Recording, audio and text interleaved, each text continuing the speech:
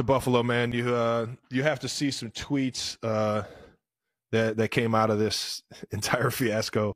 The Feast of Bacchus by Philips de Konik, however you want to say it. Right. Back in 19 or 1654, it looks like you got some chubby little fat guy doing these. I mean, the resemblance poses. is uncanny. It's uncanny. It's pretty good. It's a pretty good side by side. So apparently, he's not the first person to do this. Exactly. His work is getting the attention of the NFL. The Kelsey brothers. L.J. Rader is the man behind the viral account Art But Make It Sports, where he takes viral sports moments and pairs them with real-life paintings and statues and artwork. And LJ joins us now. Good morning. Morning. This is fascinating. How did you start this? And do you find the sports image first and then find the art, or is it the other way around? Yeah, so I have a lot of art kind of banked from going to museums and taking photos and kind of just falling into Wikipedia wormholes, looking at art. And oftentimes moments will go viral in the sports world, and I'll try to recall kind of what image corresponds with it. We're scrolling through these pretty quickly, but maybe we can just, I don't know if we can slowly pull them up one at a time. How about photo of Dwayne Wade and LeBron James dunk? Let's look at that one.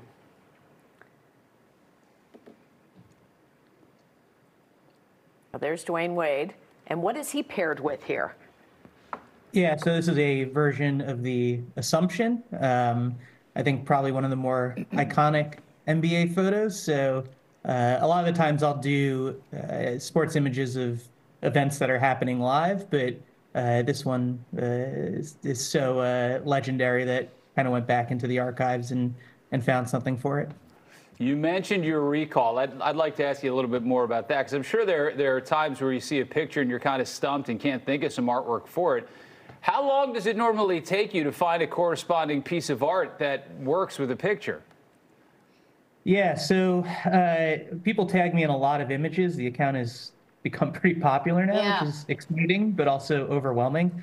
I'll try, if it's just, like Taylor Swift chugging a beer during the Super Bowl, you kind of have to do that, just because everybody was talking about it. Look at this one. Come on, this Taylor Swift one chugging the beer is amazing. That's good too. Taylor's been good for business for sure. Oh my God. These are amazing. Yeah, a lot of the times it's kind of immediate if it's something that I just sort of know off the bat. And then sometimes it's recognizing a theme in art history and then trying to figure out what the one that fits best is. Yeah, you thought going to all those art museums was a big waste of time, and now you've made something of it. Let's look at Luka and Chicago native Jalen Brunson. I think we have that picture here. There it is.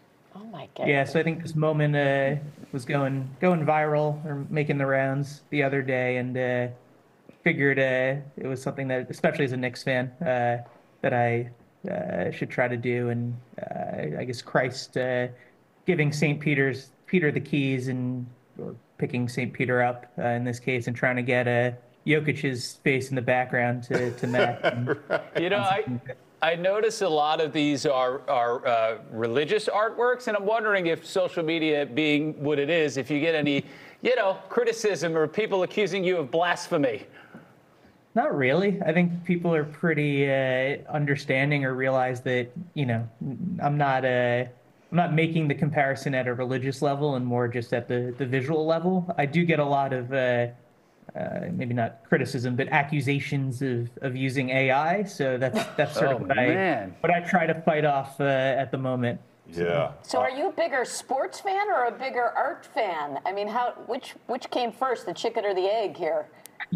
Yeah, so I actually work in sports, and I thought I was a bigger sports fan than art fan, but having started this account and seeing the community that's grown around it, I think a lot of those folks are sports fans first, but have now become art fans. So cool. I guess they kind of look to me as sort of this art expert, whereas a lot of what I know is sort of just self-taught. So hopefully the account kind of inspires people to go to museums on their own and digest art themselves. Yeah, one more quick one. Scotty Barnes, let's take a look at that one from the All-Star game, see what you came up with there. Just go. Yeah, so I was holding on. Wow. Yeah, I took this photo at a museum in Munich and figured it'd come in handy one day. I think in the past I had used it. There was a viral moment years and years ago of AJ Hawk. His sister had the half AJ Hawk, half Brady Quinn jersey that I think I used this for. Figured the sort of waistline on Scotty and the colors worked well here. So. And we had another one of Victor Wembanyama. I always pronounce it wrong. Help me out, Patrick. Wembanyama. Yeah. I just go with Wemby. Let's see this one. What are the odds of that? They're really great. This is just it's a great account. You can check it out more at artbutmakeitsports.com, and you can see more of LJ's work by following him on social media. Pretty cool stuff. Thank you. Thanks, LJ. Thanks for having me.